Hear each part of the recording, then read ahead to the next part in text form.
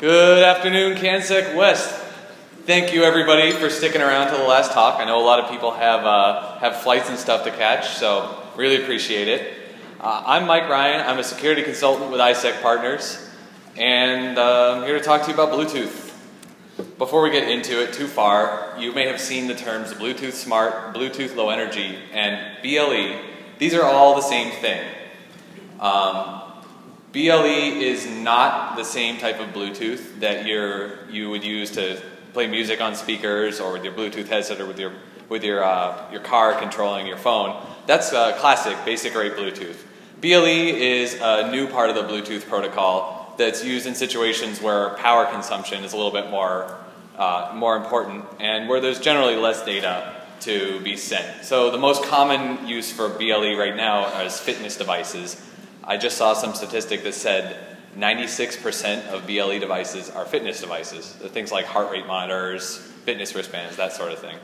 But at the moment, there are several other interesting devices out on the market. There are a couple of BLE door locks, and you may have heard of Coin. They're a startup that has a little BLE device that's supposed to emulate your credit card. So there's a lot of cool stuff going on with BLE right now. So a little bit of history for you. In June of 2010, the people who standardized Bluetooth, the Bluetooth SIG, published Bluetooth 4.0, and that's the first spec that defined BLE. That's the beginning of time as far as Bluetooth Smart is concerned. Starting in 2010, up until about October of 2011, not a whole lot happened in this space until Apple released the iPhone 4S, along with iOS 5.0. This was the first major smartphone to support BLE. Again, starting in 2012, there's a bit of a lull. There were a couple of device manufacturers coming out with some devices. In mid-2012, I started my previous line of research, building a BLE sniffer on Ubertooth. And I demonstrated that in October of 2012 at TorCon, and kept working on that for a little while. Starting in early 2013, there was a real explosion of BLE devices. I think as of today, there are something like 30 million devices on the market that are either BLE or Bluetooth Smart ready. In February of 2013, I demonstrated a tool called Crackle. This exploited an already fairly well-known weakness in BLE's pairing protocol. Crackle automatically captures all the key exchange messages and cracks the key exchange, breaking the encryption and making it possible to sniff even encrypted connections. In July 2013, Google came out with Android 4.3, and that was the first version of Android with universal BLE support.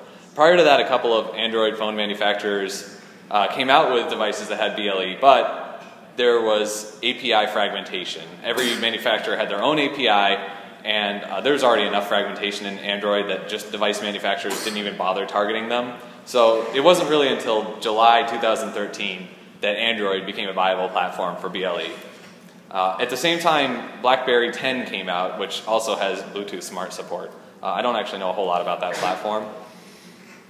Finally, just in December of 2013, just a few months ago, the Bluetooth SIG released Bluetooth 4.1. This was a pretty major update to the Bluetooth spec. It improved the encryption and security of classic basic rate Bluetooth, but it didn't actually do anything for BLE, which was kind of disappointing because they had known about weaknesses in its pairing protocol since July of 2010. And earlier that year, I demonstrated not only is it a theoretical weakness, it's practical weakness. Like you can go down and download Crackle now and crack Bluetooth conversations using it. So yeah, it was a little disappointing, but there should be a new version coming out that might address this. Who knows? But anyway, that's the old stuff. And my old work, my previous research was all passive. It was just monitoring Bluetooth connections without actually sending any data out. So in the work that I'm going to present today, I'm actually going to talk about BLE active attacks, transmitting data to devices, talking to devices, and some lower level attacks that involve sending some malformed data to devices. Excuse me. This is what a BLE stack looks like. You can kind of relate it to some stacks you might be more familiar with, say like a TCP/IP stack. If I were going to draw one of those, at the top I'd have TCP, under that IP, that riding on top of Ethernet, and then at the bottom I'd have an Ethernet PHY. Well, in BLE it looks like this. At the bottom layer you've got the PHY layer. When a BLE device transmits, it modulates a small amount of RF. That's the PHY layer. Above that you've got the link layer, which defines the packet format and that sort of thing. The Ubertooth sniffer targeted those two layers. So Mike Osman, the guy who created the Ubertooth, went on to create HackRF and Daisho, and he observed that if you target a specific protocol layer for sniffing or capturing, you get every layer above it for free. So although the Ubertooth sniffer only targets the PHY layer and the link layer, it actually passes up all the higher application layers directly to the PC. So that's very powerful, and that's one of the things that makes the Ubertooth sniffer very useful. I'm going to gloss over L2CAP for right now because it's very boring in the context of BLE. There's not much there. Moving up on the top right, you've got the security manager. This is what Crackle targeted. This is what handles pairing, key exchange, and that sort of thing. But again, this was passive. There were no packets transmitted. For actually talking to BLE devices, the actual interesting part of BLE, we want to look at the left part of this diagram, GAT and AT. This is where applications live.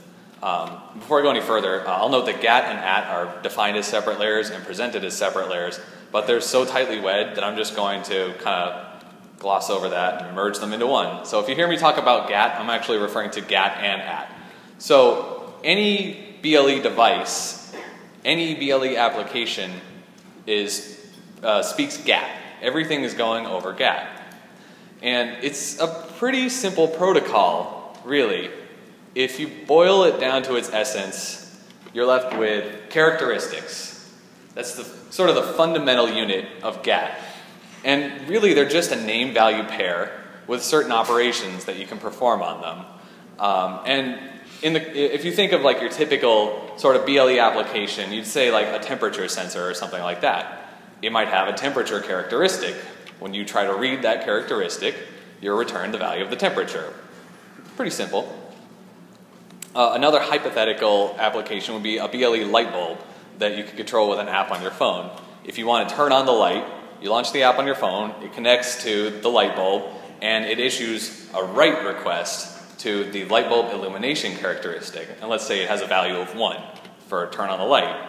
That write request goes to the light bulb, and the light bulb turns on. That's it. That's a GAT characteristic for you. There are some more exotic operations, but this is really the basics of it. And I said it's a name-value pair. Names in GAT are UUIDs, 128 bits, and in some circumstances 16 bits. And some of the more common ones are standardized by the Bluetooth SIG, like for a heart rate monitor, the heart rate characteristic has a standard UUID, or a proximity sensor has a standard set of UUIDs.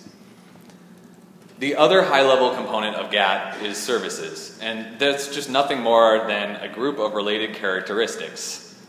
And so, for example, if you've got a heart rate monitor, you'll have the heart rate service. That'll have a heart rate characteristic, maybe a body sensor location characteristic. The temperature service will have a temperature characteristic. And then most devices also have a device information service that has things like the name of the manufacturer, the firmware revision, sometimes the device serial number, which is super useful for tracking people, things like that. If you actually want to talk to a device, you need tools that speak GAT. Because remember, our goal here is we're trying to attack BLE devices, so we obviously have to talk to them. The two tools that I make the heaviest use of are LightBlue and GATTool. And that's not a typo, there are 3 T's in GATTool. So LightBlue is an iOS app. It's very polished, it's very useful, great for just doing basic recon with devices. And GATTool is part of and it's free in the App Store, so check it out if you've got an iDevice. GATTool is part of the Linux Bluetooth stack. It's not very well documented, but it's a very powerful tool. I use this probably more than LightBlue, and I'll give a little demonstration of that in a moment. This is what LightBlue looks like. A day or two ago, I was sitting in the audience looking around at what sort of BLE devices are out there, and I saw somebody was wearing a Nike Fuel Band. So I connected to it, and LightBlue gives you this nice UI with 2 services, the device information service and another service that has a 128-bit UUID. That UUID is a Nike-specific service. If you wanted to actually talk to the fuel band, you'd have to connect to that and figure out what kind of protocol they're using. So I just went ahead and stuck with the device information service because it's easy to understand. So when you tap on that, remember a service is a collection of characteristics. These are the characteristics that are in the service. Manufacturer name, model number, serial number. So you can click on any of these and the phone will issue a GATT read request for the value. So if you click on manufacturer name string, you'll see in the little ASCII bubble at the top of the list there is Nike. And you could do that with serial number, firmware revision, any of this sort of stuff. So that's just basic recon using light blue. I've got another device up here. I'll just run a quick demo talking to it. This is just a BLE proximity sensor. I happen to know it's, I already know its Bluetooth address, so I'll just go ahead and connect directly to it. Of course, I'll type my password wrong first. Okay, so probably a little bit hard to see on the back, but I'm connecting to this device right now. And you see it turn blue because I connected to it. The way you list services is you type primary, and then you get a list of services. And if you look on the right-hand side of this, over here are the UUIDs of the services. You see 1800, 1803, 1802. You can find out what these services are from the Bluetooth SIGs assigned number page. So we go to services, we say like 1802 is the immediate alert service. Or let's see what 18OF is the battery service. So if we connect it to the battery service, there's going to be a characteristic in there with the battery level. You can also reconnect. You can also list all the characteristics on the device. So here's a big list of characteristics. You've got 2A00, 2A01, 2A04, and the Bluetooth SIG also has a list of all the characteristics. So 2A01 is the apparent service, and or characteristic rather. And which one of these is the battery level? So 2A19 is the battery level, so that's right here. So if we issue a char read UUID, you get 2A19, and that gives you hex 13, which is 51. So the battery's at 51%. Oh, sorry, no, actually, ignore that. The battery's at 51% on this device. So that's basic communication with a device. But our goal is to actually understand a device. Let's say we've got a door lock or a credit card clone. The general technique that we use to actually understand it, first and foremost, sniff it if you can. Run the official app, communicate with a device, and then use something like an Ubertooth to sniff it. There's some other commercial sniffers. Elysis, one of the sponsors of this event, sells a very nice, very robust Bluetooth sniffer, starting at a cool $25,000. So, you know, pocket change. So if you don't have access to a super fancy industrial Bluetooth sniffer, you might have some trouble because Ubertooth sniffer is pretty good, but it's not perfect. So your next option is to connect to it using GATT tool or light blue, kind of poke around at the characteristics, send some data, see if you can figure out what it does. And with a lot of devices, this is usually enough. You just connect and you'll find a simple read-write service, like a pedometer. You connect to it and you can just walk around. And you'll see a characteristic value increase. That's probably a number of steps. But here's the rub. I mentioned that BLE's security has some problems. The device manufacturers are aware of this, so they get around the problem by implementing their own protocols over GATT, kind of using GATT as a lightweight transport protocol. And they'll have their own encryption, which may be good, may be bad, but you're not really going to be able to figure that out with GATT tool or light blue. So you need to have some more interesting tools at your disposal. If you're on Android, you have the option of actually dumping the HCI using HCI dump. This means you can actually dump the communications between an app on your phone and the Bluetooth chip on the phone, so you can see all the data that went to and from the chip. That's really, really useful. And I've used this on some devices that I can't really talk about to understand their protocol during pen tests. The next step up is disassembling the app. If you're on Android, this is actually pretty easy. You just get obfuscated Java, and it's typically pretty easy to figure out what's going on there. On iOS, it's a little bit harder because you have to, it's in Objective-C, so you gotta load up IDA, and Objective-C is a little tricky to use there, but it's possible, and I'll show some examples of what I found from that in a second. And the last, and probably most interesting thing you can do is clone the device. So first, we'll talk about who's in the app. I loaded up an iOS app in IDA, and I redacted some stuff because I don't want to pick on anybody. But these are the key strings that I found in the app. The first string is the first part of a 128-bit UUID. And then the second string, OX979, is the last 16 bits of the UUID. On this particular device, I connected to it using GAT tool, and I found 3 characteristics. The first one ended in 979, the second one ended in 989, and the last one ended in 999. I could kind of guess as to what they were for, but it wasn't really clear just from looking at it with these long UUIDs. But when I looked in the disassembled app, I saw this CBUUID data stream char UUID. So that immediately told me that 979 was probably the data stream, and then later in the code, 989 was the control UUID. This is a generally pretty useful technique for understanding BLE devices. Cloning the device is interesting. It turns out that BLE devices are pretty much role flexible. You're used to thinking of your phone as a BLE master and then your BLE device as a BLE slave, but it's not actually a requirement. In fact, every BLE device is pretty much capable of being either role. So the technique you use here is you connect to the device using GAT tool, get a list of all its characteristics, build a GAT server on Blues, making your laptop or your attack platform mimic the device itself, and then you wait for the app, you trick the app into connecting to your laptop instead of the device. Then you can record the data that gets sent to it and try to understand it then. This is really, really useful. I've used this to find hidden debug commands on devices where you can like turn on and off lights and turn on vibrating motors, give them dirty names, stuff like that. This kind of is annoying right now because there's no way to automatically do this. You have to manually write some C code and have it send back the data and that sort of thing. Light Blue has a mode that does this automatically, and it's pretty nice. I think something the Blues guys were talking about maybe adding something like this in the future. So that would really automate this process. So that's pretty much how you talk to a device at the application level.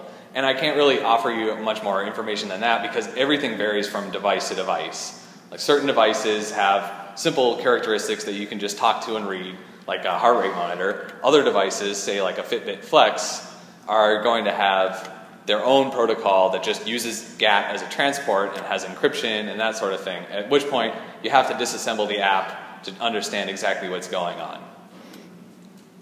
So let's look at the BLE stack from a different perspective. Let's look at it, how it's actually implemented in practice. Again, you've got the link layer and the file layer on bottom. These are implemented in hardware. A BLE chip processes the file layer and processes the link layer and hands the rest off to software running on the host. And in this case, when I say host, I'm not just talking about your smartphone or your laptop, but even a simple peripheral device like this is a BLE host. It has software running on it that implements the BLE stack. And these upper layers, L2 cap, AT, and GAT, are just binary protocols that run on top of this lower layer. And they're actually pretty ugly binary protocols. I've highlighted all the length fields and the nested length fields in this, and it's a little bit messy. The top one is an advertising packet, and the bottom one is just a generic data packet. Whenever I see a protocol like this that I know is being parsed by some software written in C, I pretty much immediately want to build a fuzzer for it.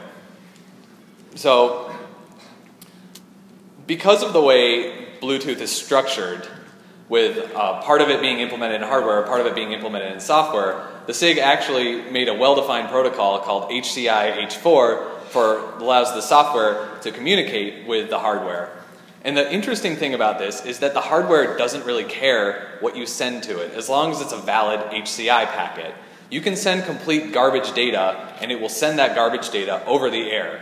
which is really, really cool. This means that we don't need any specialized hardware in order to fuzz Bluetooth. We can do it using regular dongles. So no hardware investment necessary. So we need a platform for fuzzing. I chose Linux because it's open source and it's easy to mess around with the Bluetooth stack. The two primary options are to write raw HCI, talk directly to the Bluetooth chip, cut out the middleman, and generate all the packets that you want to send. This is really flexible. It allows you to build completely custom packets. The other alternative is to take the Linux Bluetooth stack and modify it to send malformed data in one way or another. So in order to send raw HCI, it's a little bit tricky. You can't use the regular protocol layers in Linux because part of the stack is handled in the kernel, part of the stack is in user space. It kind of gets in your way if you're trying to speak raw HCI. So a few months ago I was talking to Marcel Holtman, one of the Bluetooth maintainers, about this, and he said, "Oh, you want to speak raw HCI? Well, I'm working on something called HCI user socket, lets you do that." So that's pretty cool, and you can think of it as kind of like sock raw, but for Bluetooth. It allows you to just speak raw HCI directly to the Bluetooth chip. And this actually just made it into Linux 3.13, which came out in December or January. So using that, and it's been in development kernels for a while. So using that, I built a fuzzer around Scapy. Scapy, if you're not familiar, is super awesome. It's normally used for doing things like constructing invalid IP packets or Ethernet packets or TCP packets, but it has some Bluetooth capabilities, and I've significantly built those out. So using this, I've been able to establish connections to BLE devices, do some basic communication, and some generative fuzzing using Scapy's built-in fuzz method. The drawback of using Scapy is that you pretty much have to rebuild a lot of the Bluetooth stack yourself, and it's a pain in the butt. So my simple generative fuzzer is something like 100 lines of code just to bring up the Bluetooth device and establish connections. So I wouldn't call the Scapy stuff a dead end, but I didn't go very far with it because it was just getting to be too much work to get anywhere. And I didn't actually find any vulns using the generative fuzzing inside using Scapy's fuzz. So if you're interested in playing with this, I haven't released the extensions to Scapy yet. I'm just polishing them up. I'm going to release those soon. But you can play with HCI user socket in Fedora 20, Arch, and Debian Unstable. They've got Linux 3.13 right now, and Ubuntu Trusty and Debian Testing are getting those pretty soon. Kali does not have it, and I tried to reach out to them to find out when they're going to include the newer kernel, and I got dead air, so I don't know. Whenever the next version's released, maybe. Pen2, the live CD has an older kernel, but you can, if you install it onto disk, you can pull in a Linux 3.13 or even newer. So shifting gears, I went back and started looking at Blues. And this is really, really good code. Like Blues is probably the best Bluetooth stack I've looked at. So I decided to build a mutative fuzzer on this. There's probably a more intelligent way to do it, but I just kind of stumbled through the code until I found the part where they actually send attribute protocol requests over the air, and I just shoehorned in a little function to fuzz the PDU, the protocol data unit, before it gets sent. This is really naive, not very smart at all, wicked effective. Tons of stuff falls out when you do this. I'm a believer in mutative fuzzers. And by the way, I mentioned that GAT tool would come back. This is where we use it. We can just script up GAT tool to make tons of requests and have our fuzzing Linux Blues sitting in the background, mutating packets and sending them out. So we got our fuzzer, we got our platform. Let's look at targets. You've got smartphones, Android running Blue Droid since Android 4.3. iOS, they have their own stack. Windows Phone 8.1, it was just released, has BLE support, and BlackBerry 10 as well. A little bit more interesting are BLE devices. And there are two primary BLE device vendors, TI and Nordic. They sell little Bluetooth chips that you can build your device around. This is sort of a generic BLE device. I've modeled it on a sensor, so imagine a temperature sensor. You've got a sensor, you might have some output, like a light or something like that, LED. And then that's all connected to a BLE system on chip. That's the brains of the entire operation. The system on chip looks like this. It has a CPU core that's typically derived from an Intel 8051 or an ARM Cortex M0. That's connected to the BLE radio, and then there's flash for program storage. So the BLE radio handles the lowest two layers of the stack and then passes everything up to the CPU core. If you're a device vendor manufacturing devices based on, let's say, TI's chip, TI will give you some proprietary tools for building software to run on their chip, and one of the things they'll give you is a binary Bluetooth library. It's just a blob, a library that you link against. So every TI chip out there, pretty much, or every device built on a TI chip is running essentially the same BLE stack, and the same goes for Nordic. They're all running Nordic stack. So if you're able to find a vulnerability in these devices, you're able to potentially attack lots and lots and lots of devices, not just whichever one you found a vuln in, such as the power of attacking the stack. But I did some basic fuzzing of BLE devices, and it's really hard to fuzz them because it's hard to get meaningful feedback. You can't really tell when they've crashed. You connect to it, send some evil data, maybe it crashed, maybe it just went away. It's hard to tell. This is some ongoing research that I'm working on with some coworkers out of one of ISEC's other offices. So instead I turned my attention to BlueDroid, which runs on recent Android smartphones. It's an open source stack that was written by Broadcom that Google pulled in. If you look at the source, there are some things that make you nervous, like lots of calls to memcopy, and who knows how well they check their bounds and stuff like that. And if you actually look at BlueDroid, how it runs on the phone, this is, I ran PS on my Nexus 4, running Android 4.3, and you can see that it's running as a low rights user in user space named Bluetooth, but the Bluetooth, this user must have CapNet admin, which is really high level capability. This is what I pulled out of the capabilities man page. You can perform, it says CapNet admin can perform various network related operations. Every one of these scares me.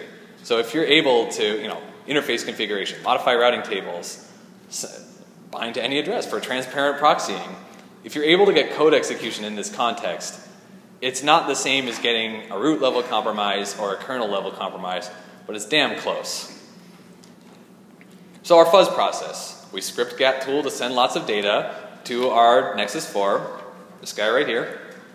We use our modified blues that actually fuzzes the data. We can log the actual packets that get sent over the air using BTMon. This is part of blues, really great. And then we can just watch the output of ADB logcat to see if it actually crashes. And then once we've identified an evil packet, we can tweak blues to just send that packet straight off the bat. And I'd like to give a little demo of one of the vulnerabilities I found. So here I have a Bluetooth speaker. This is using classic Bluetooth, but the entire Bluetooth stack is implemented in the same process. So I'm going to go ahead and turn on Bluetooth. This thing's making some noise in a second. Okay, it's connected. There we go. In this virtual machine here, might want to turn that down. In this virtual machine here, I've got a modified blues that actually runs. I identified a vuln using this modified blues, and then I identified a kiss of death packet that I can send to this device. And it's actually very reliable, but give me 1 second.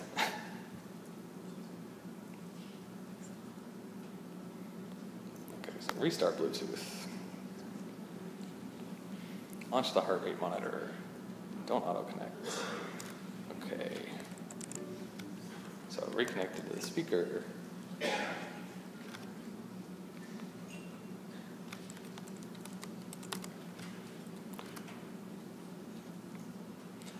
So this is not how you would practically weaponize a vuln like this, but I've got it pretty reliably working here. So I'm going to go ahead and start some music. This is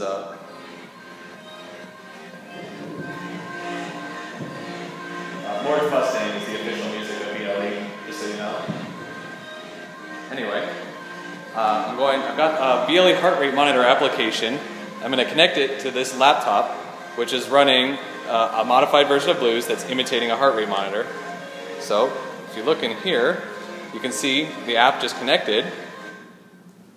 The Bluetooth stack crashed, and on the screen it says, unfortunately, Bluetooth share has stopped. So I've remotely crashed the Bluetooth stack on this device. Thank you.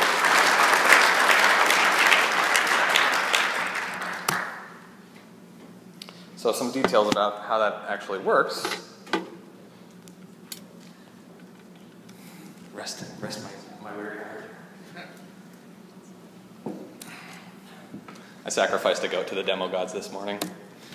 So if you actually look at the output of ADB logcat, you'll see this fortify source memcopy buffer overflow calling abort, and then a seg fault. I traced down the code that actually causes the seg fault.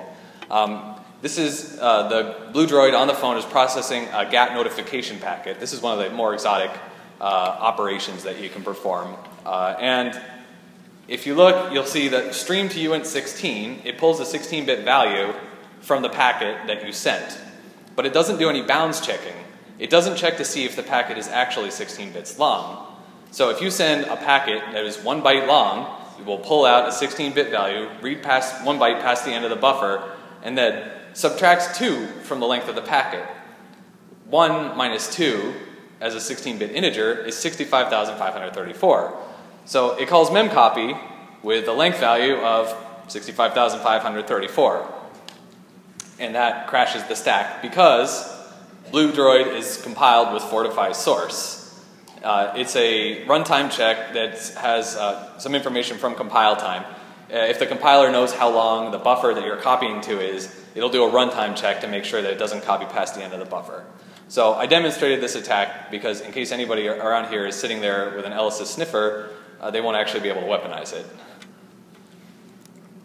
As far as the timeline for this vuln goes, I notified Google on September 30th, they committed a fix on October 7th, and then they tagged a new release of Blue Droid 4.4r.09 on October 30th. On October 31st, Android 4.4 was released, and then Google washed their hands of it.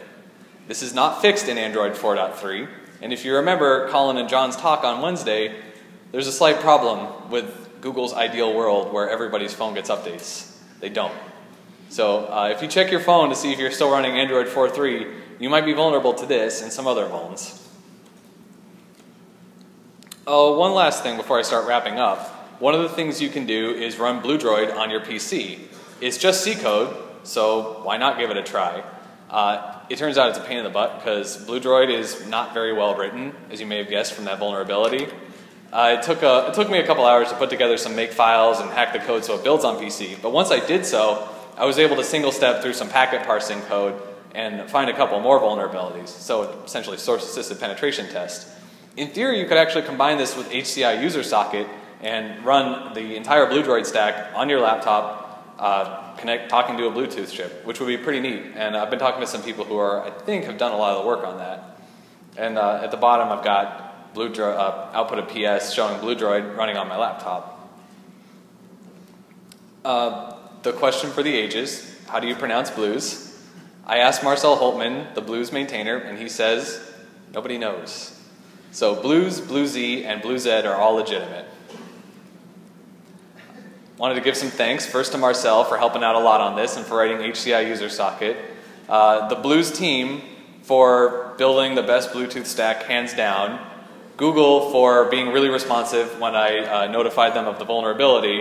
And finally, of course, I'd like to thank CanSecWest for giving me the opportunity to present here, and ISEC Partners, my employer, for funding this research.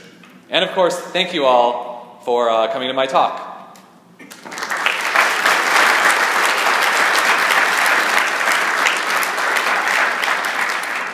I have a few minutes for questions. Okay, technical questions, anyone? There's one in the back there. Of course, I'm pointing at him while he's not facing me. How effective is turning off your Bluetooth in software? How effective is what? Turning off your Bluetooth in software. So like on my phone, I can disable it, but does that actually disable the chip? It sends a message to the chip that actually physically turns off the radio, so it's very effective for protecting yourself. And that reminds me, public service announcement, turn off Bluetooth if you're not using it. If you are using it, make sure your device is not in discoverable mode. I was walking around earlier and a lot of you are in discoverable mode. Dave's laptop looking at you. Any other questions? Anyone? Bueller.